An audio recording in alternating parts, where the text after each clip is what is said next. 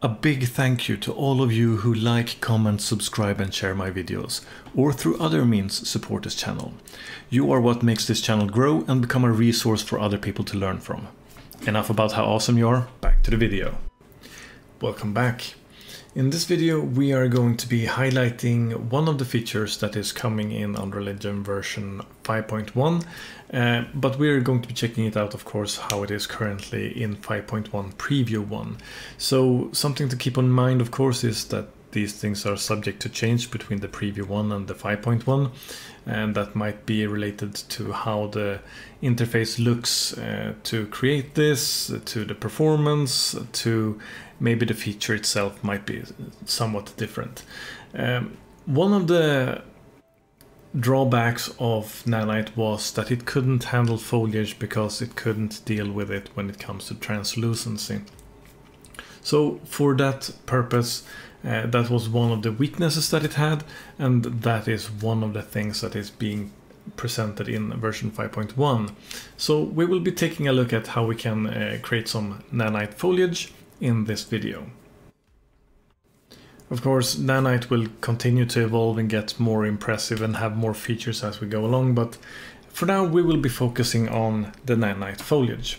So when we're in a project, this is version 5.1 preview 1 obviously, and this is in a third-person template.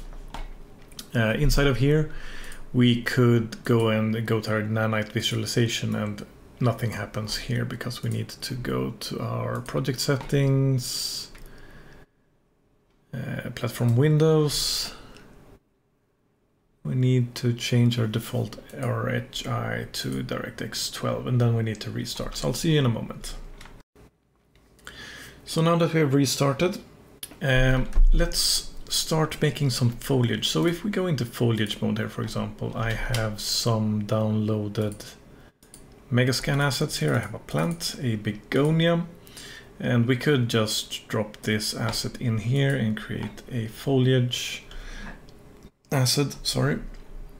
And now we could start drawing. And these assets would not be Nanite because they're obviously not set up for it yet.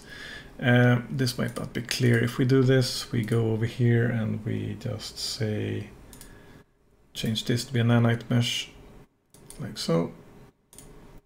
Now we get our visualization, and you can see that we have our square here currently, and actually all three of these became now Nanite meshes, but our foliage is not.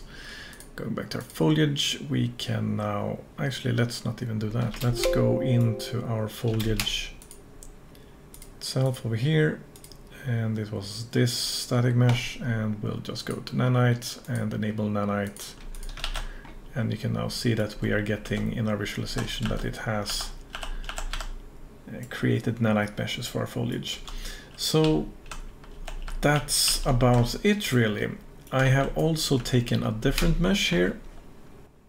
If we go to this is an asset pack that was available for free during one of the months. If we go in here to get some trees, for example, how about some stone pines maybe, and let's disable drawing of those, and let's get one of these in here.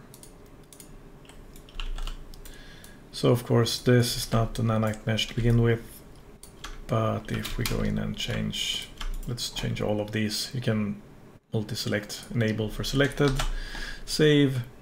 And this one is still selected, and we can draw here now. You can see that in our visualization we are getting Nanite meshes for all these trees, and there's a bunch of them here. So yeah, this is of course awesome for everybody who wanted to have Nanite available as a technology for meshes, and you will be able to do so in 5.1.